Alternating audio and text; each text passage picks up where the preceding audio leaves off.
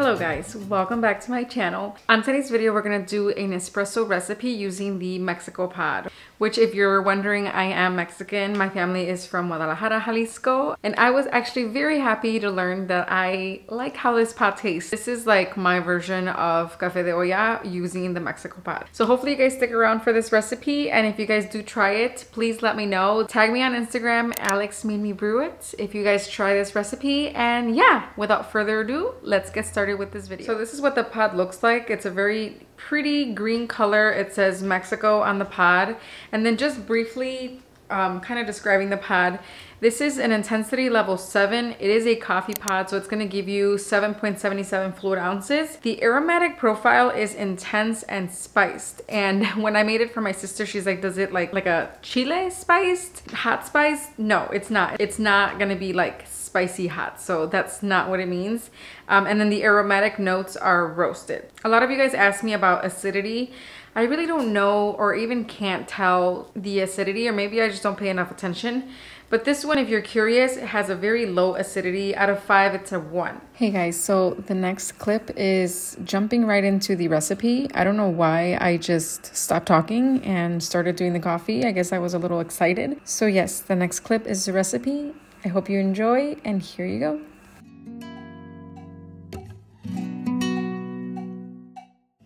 Okay, I'm brewing the pod in this cute little glass milk pitcher because I want to add the coffee at the end. So we're going to brew the coffee first, but not on the actual cup that we're going to use.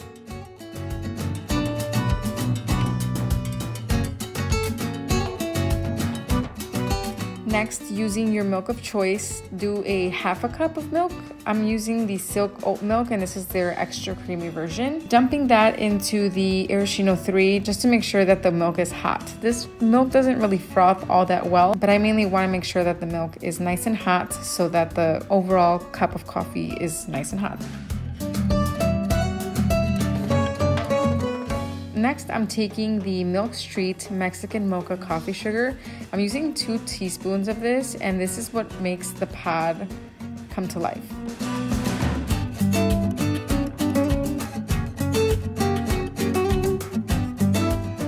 I'm pouring the milk over the sugar, and I feel like it marries itself as it's pouring.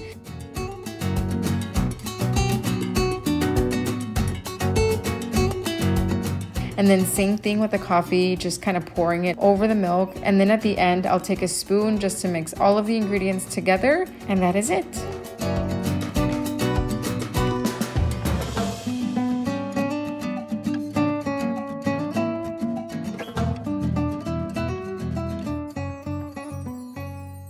Here is the glorious cup of Mexico.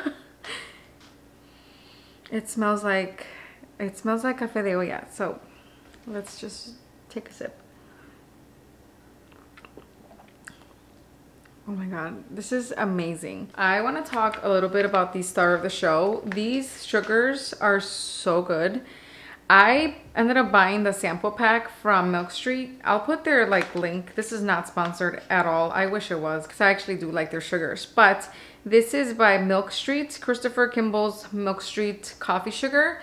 And this is the Mexican mocha. So this is what's giving you that spicy, cinnamony flavors. And it has chipotle chili. So at the end, it's funny because at the end of your sip, you actually get like that nice kick of hot spicy, not from the pot but from the sugar, and it's actually really good, and it's very chocolatey, very cinnamony. It's just a really nice way to drink this pod. So I just wanted to share with you guys the way that I enjoy this pod.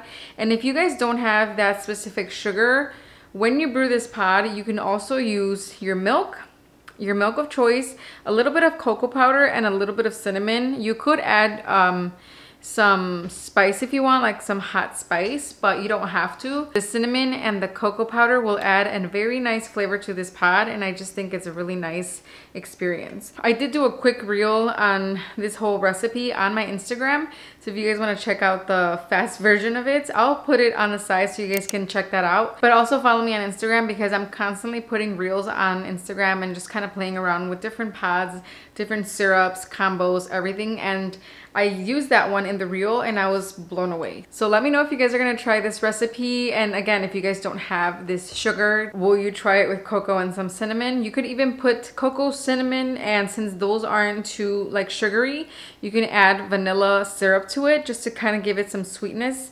And I think that would be a perfect combo. So yeah, that is the way I like it. How do you guys like this Mexico pod? I'm actually very interested in knowing how, if you do like it and have it, how you guys pair it and drink it, because it's a really nice pod to have. It's not too bitter and it's not too intense in coffee flavor. So it's just like a really nice medium. I'll take another sip. So good. All right, guys, that completes this video. Thank you guys for watching and I'll see you guys in my next one. Bye.